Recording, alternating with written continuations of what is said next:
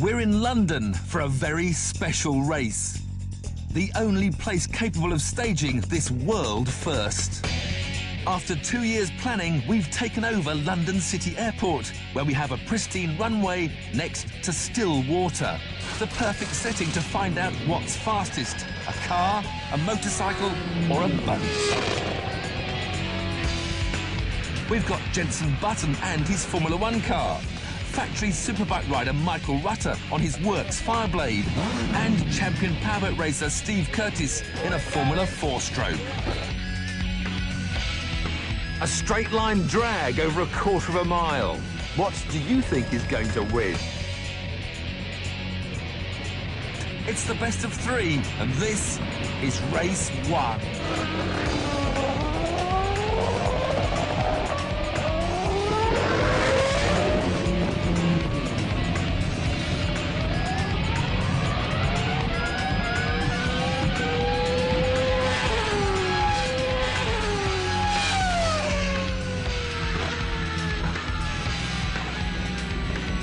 Rutter makes a mega start and takes just 5.4 seconds to catch the boat. He finishes the quarter mile in 10 seconds, with Button taking 11 and Curtis 13.5.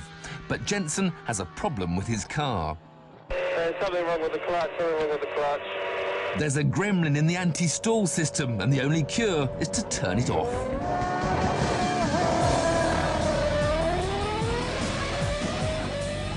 This time, Button gets a better start and manages to pull away at the halfway point to take the win in 9 seconds. Rutter is 4 tenths behind, with Curtis again clocking 13.5 seconds. Car and bike have a win apiece. Who will win the decider?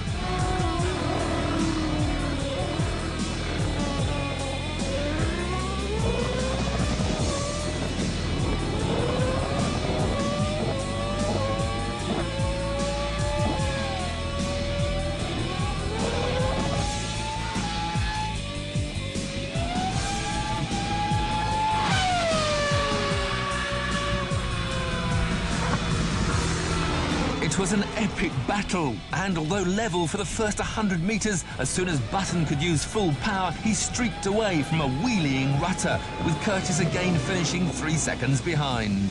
To celebrate his win, Jenson kindly demonstrates what would have happened if he'd used full power from the start. His tyres would have been completely overwhelmed. It's a final fitting flourish for one of the 100 engines Honda will build for the Grand Prix season.